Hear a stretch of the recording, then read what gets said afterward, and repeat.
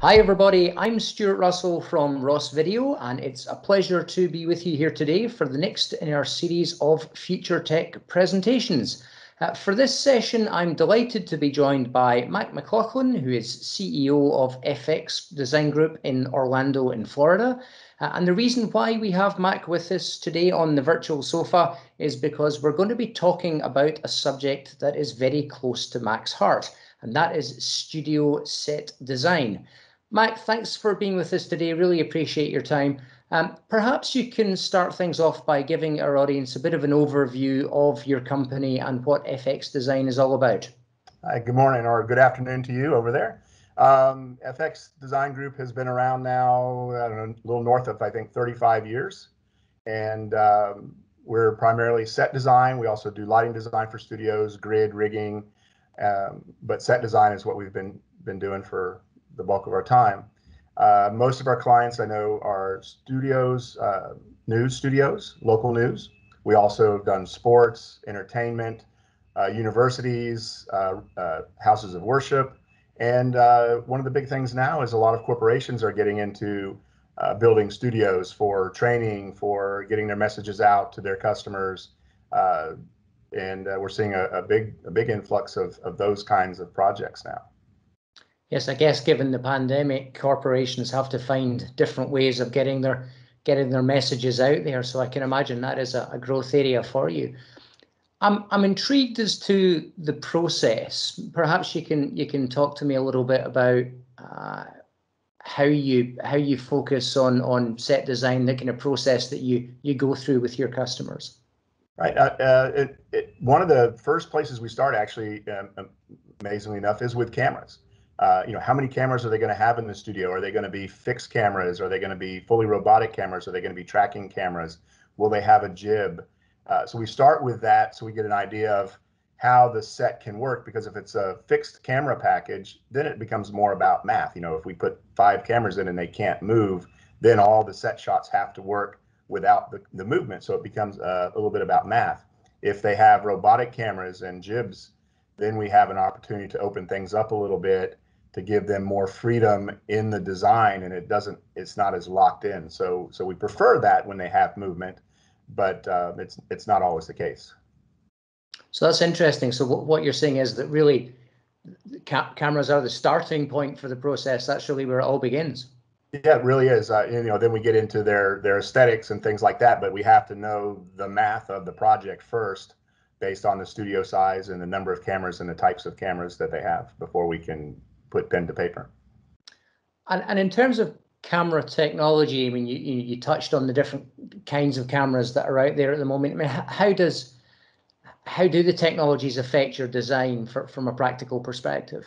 Well, like I said, if they have all fixed PTZ cameras, then the shots, and they want it, obviously they want as many different shots, as much variety as they can in each package. And so typically, if they're fixed PTZ, there's anywhere from 4 to maybe 7 cameras. But again, they're all lockdown shots, and so we only have the pan ability to move around. If they have fully robotic, then the cameras can move around the studio, get more shots, so we're not locked into. It usually takes less cameras. Typically, when they're robotic, there's maybe 3 plus a jib or a handheld. And then if they're fixed on tracks, again, that gives us more mobility in the studio to get different shots from less cameras. And when you're discussing design with customers, do you always have a strong sense that they really know the kinds of shots that they're looking for, or are they looking for input from you on that? It kind of depends on the type of customer. So like news, there's kind of the standards, there's the 2-shot, the 4-shot, the single shots, the anchor desk, stand-up areas. Now, a big part of design is the big video walls, and they want to be able to walk and talk in front of those. So they have kind of an idea of what they like. And then it's up to us to say, okay, if you want those shots, then this is how many cameras you're going to need, or the types of cameras you're going to need based on your space to get the shots you want. So it sounds like it's quite a collaborative process then, where the customers, many customers, I'm sure, really are looking for input from you on the aesthetic and the look and feel. Yeah, absolutely. Yeah. And in terms of different projects that you've worked on, can you perhaps talk about a project where you feel that robotics played an important role? Yeah, one that comes to mind, I got to refer to my notes on that, but one that comes to mind I think was KVOA, and with that we had tracking, fixed tracking cameras, if you will, and with PTZ heads, but we were able to do it with fewer cameras because they could obviously roll around on a track to get the multiple shots that we wanted. But we had to work with, now we add another layer because now we're working with somebody at Ross. Okay, what track do we get? What's the circumference? Those kinds of things. So it adds another layer to get it exactly right, to get the shots they want. Because when we render, we build a model in AutoCAD and then rendered in Max or Unreal. We are trying to get as accurate a shot as we can. So typically when we give them a shot book, it pretty much lines up with the shots they can actually get in the studio with the cameras that they've chosen. And with that particular project, what was the purpose? What was the rationale of incorporating robotics into the set? Again, that was, it came from the station, and I think it was, they were trying to, limit the number of personnel needed to get all the shots that they wanted, and that's what robotics affords the studio to be able to do. And in terms of different projects that you've worked on, what are the key challenges when it comes to cameras and to robotics? What are the challenges that you've encountered, and how have you overcome them? I think initially one of the bigger ones was price, and now as price has continued to come down, that's made it more affordable. So I think that was initially one of our hurdles that we had to get over was that. And then other than that, it's the next thing is, are they going to have the staff at the station to be able to manage the system? So that's usually the next step for them. And if they feel comfortable they can, then there's no reason for them not to go in that direction. Another question for you, just with regard to kind of studio setup. I mean, obviously, a lot of cameras out there now have talent monitors attached or have prompting.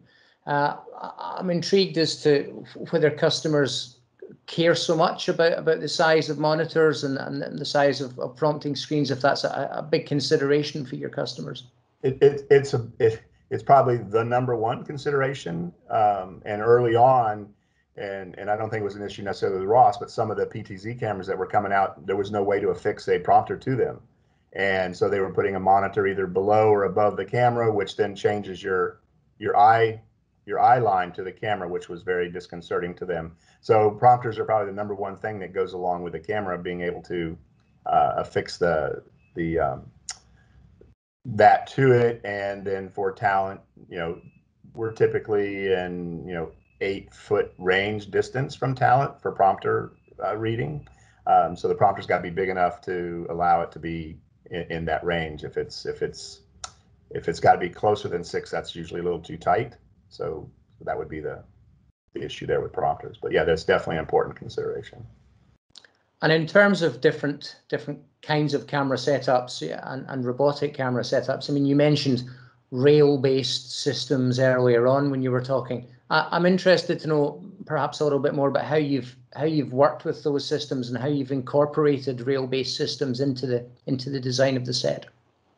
Yeah, like I said, once they determine that that's the way they want to go, then we've discussed it with the Ross team, what's available to us, and then we discuss, okay, these are the shots we want to get. This is the set that we're going to drop it into. How do we fit it into that to get them the most flexibility? Because it is still an expense, so we want to get them, the most shots they can from that rail system. And in terms of the length of track that you use, in terms of the different radii or radiuses that are available, have you ever come up against any challenges there? No, not really. I think it's just math. At that point, it's math. Here are the shots we want to get. This is where the camera needs to be. What track will get us to that location? And then after that, it's pretty simple. Now, obviously, one of the considerations with regard to rail-based systems is cabling. I wonder how you've dealt with the challenges of that, of cable management and making sure that things are tucked away and hidden from view. It typically hasn't been a problem. We've dealt with cables since the beginning of time. Even when we were, manned cameras, there was always cables on the floor. Now, hopefully someday soon we'll all go to Bluetooth and we won't have that problem. But it's really not a problem. It's part of, when we figure out the layout. Okay, the cable's going to go this direction. It's going to exit out the set here. It's not really much of a concern. And in terms of set design generally, could you perhaps talk a little bit about some of the trends that you've noticed emerging over the last few years? Yeah, a couple of big things, and we didn't really touch on it much here, but one is AR VR, which is, and I think there's kind of two camps right now. There's AR VR, and AR I think is really driving that bus more than VR right now. Here in the States, I think internationally VR is much more prevalent, and everybody understands it better. And the second is bigger and bigger video walls. Now with LED video panels coming down in price, we're doing larger and larger video walls. And I think, and you see that in NAB, the combination of the video wall and AR graphics, so you can bring a story to life. It walks, a talent walks out of the screen, or the graphics come out of the screen. I think that's going to be the next wave, is combining AR and big video. And then I think eventually, I think, AR is kind of the Trojan horse to get the system, get the rendering engines into the studios. And then they'll go, oh, well, we've got this box, and it will do VR too. And if we do VR, we get a big video wall with it in the design. We don't have to pay for it. So I think it's going to be a combination of those things for a while, because everybody's comfortable with video. There's still a thing, especially here in the States, there's just an uncomfortableness with virtual. But they love AR graphics. I mean, you see those everywhere now. So I think over time, and it may be another 5 or 10 years, that it will pretty much be big video, AR and VR will be the drivers of the design, and then that really unleashes the designers to be even more creative. Now you're not confined to things you can actually build and put in a truck and get somewhere. So I think that is the future, but it's still a few years away. It's an interesting point, because I've seen, obviously, green screen studios. I've seen studios that have a mixture of a green screen area and a physical set, so kind of hybrid setups. And I know at Ross, we've increasingly been talking about extended reality. And I'm thinking of a large project that we did in China with CCTV, which is the national broadcaster, where they had a large LED wall and an LED floor. And that way they were able to do some really creative stuff there. But I worry, are trends like that, are they going to put you out of business? Well, they still need a designer. They might put the shop part out of business. I mean, you need to have things that hold up the monitors and hold up the green screens and stuff. But I think there'll be less building and more design. So I think the designers, as I tell my designers now, it's like, when we get to do a virtual project, hey, it's wide open. Have fun with it. There's no real constraints other than a sense of reality, right? You don't want to go too crazy. And I think some of the early, that's one of the things that scared people, the early VR sets, they were, elevators and, things swooping by and stuff. And I think you need to stay out of the uncanny valley, as they say, and keep it real and in a sense of scale that people understand. Otherwise they get confused in the space. But other than that, it's like you can, whatever material you want, you're not limited to and you can, you do it in one color, and 6 months later, 3 months later, they say, that color is kind of old. Let's change the color. And now the set is a new set just by changing the color. So I think it'll be good in that respect. But I think fabrication will probably change a little bit. It's an interesting point, and what I'm hearing is that creativity obviously is important, and you have the ability to be more creative now, but it shouldn't be gimmicky. It should still have a sense of. I think especially for news, if you're doing sports entertainment, you can have more fun with it. But if it's news, I mean, their number one thing, and we actually did a study a few years ago, and their number one thing is being believable and trusted by the audience. And if it gets too gimmicky, they feel that they're going to lose their trust. They're going to, they don't want to be, for the show. They want to be for the news. And just before we bring things to a close, while I've got you, it would be remiss of me not to ask you, have you ever had a meeting with a customer where they've asked you for something in terms of set design, or they've had an idea where you've just scratched your head and thought, I don't think I'm going to be able to deliver this? I don't think so. I think, what typically the challenge is, give us something we've never seen before. So that's fun, but typically when we go out there on that ledge with them, they kind of back off a little bit because nobody else has done it. It's really fun when you get a customer that really wants to go there and they want to break the mold and do something different. That's actually a lot of fun.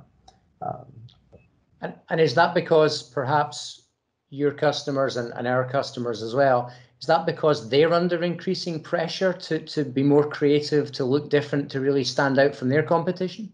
I mean, I don't even know how many channels we have anymore, right? I mean, we've got Hulu and Netflix and Sling and regular TV and all the OTT stuff. So yeah, you've got to stand out as they're scanning by. Something has to grab their attention to get them to lock on even for a few minutes. So again, you don't want to be gimmicky, but you've got to be crisp, clean, contemporary. I think are probably the big buzzwords we get, and able for news especially. The set has to help tell the story.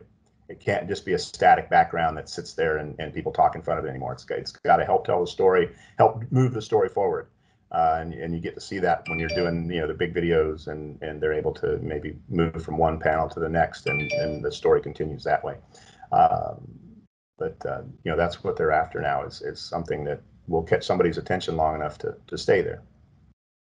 And you talked right at the beginning there about growth areas for FX design. You mentioned corporates and you mentioned houses of worship. What do you think the next year, 18 months looks like for you? I mean, we're obviously slowly emerging from the dark days of this pandemic. I wonder what the next year has in store for you.